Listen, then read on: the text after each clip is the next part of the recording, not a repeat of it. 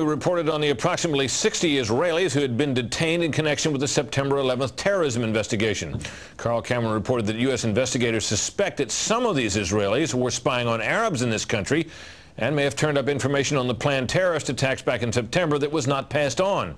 Tonight, in the second of 4 reports on spying by Israelis in the U.S., we learn about an Israeli-based private communications company for whom a half dozen of those 60 detained suspects worked. American investigators fear information generated by this firm may have fallen into the wrong hands and had the effect of impeding the September 11th terror inquiry. Here's Carl Cameron's second report. Fox News has learned that some American terrorism investigators fear certain suspects in the September 11th attacks may have managed to stay ahead of them by knowing who and when investigators are calling on the telephone. How?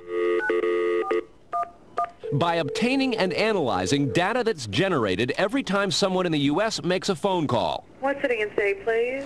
Here's how the system works. Most directory assistance calls and virtually all call records and billing in the U.S. are done for the phone companies by Amdocs Limited, an Israeli-based private telecommunications company.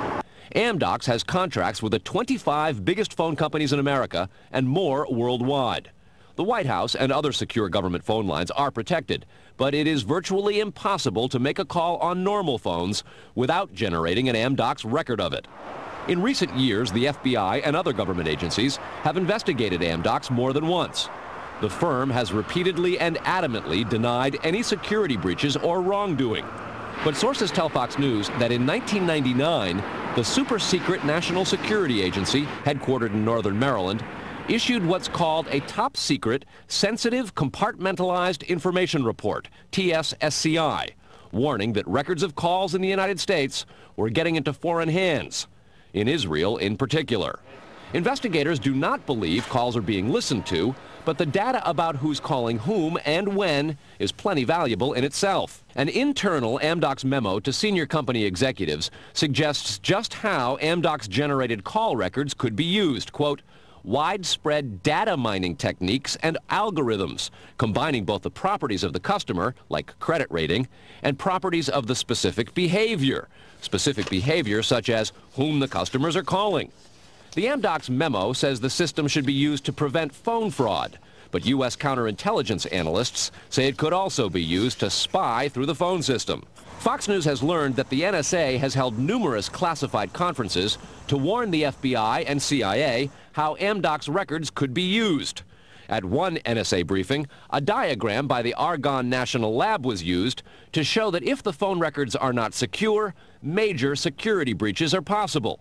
Another briefing document said, quote, it has become increasingly apparent that systems and networks are vulnerable. Such crimes always involve unauthorized persons or persons who exceed their authorization, acting on exploitable vulnerabilities.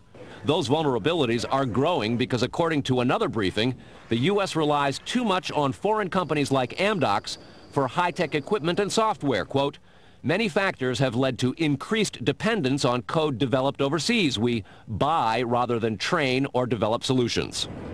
U.S. intelligence does not believe the Israeli government is involved in a misuse of Amdocs information, and Amdocs insists that its data is secure.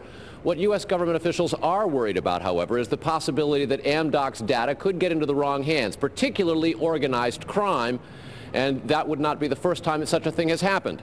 Fox News has documents of a 1997 drug trafficking case in Los Angeles in which telephone information, the types that Amdocs collects, was used to, quote, completely compromise the communications of the FBI, the Secret Service, the DEA, and the LAPD. And we'll have that and a lot more in the days ahead, Brett. Carl, I want to take you back to your report last night on those 60 people who are Israelis who were detained in the anti-terror investigation, and the suspicion that some investigators have that they may have picked up information on the 9/11 attacks ahead of time, not passed it on.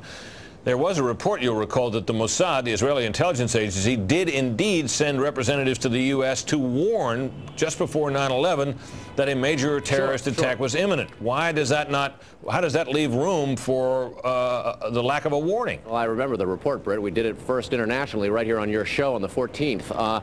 What investigators are saying is that that warning from the Mossad was nonspecific and general, and they believe that it may have had something to do with the desire to protect what are called sources and methods in the intelligence community.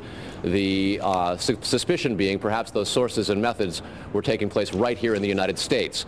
The question came up in the Select Intelligence Committee on Capitol Hill today.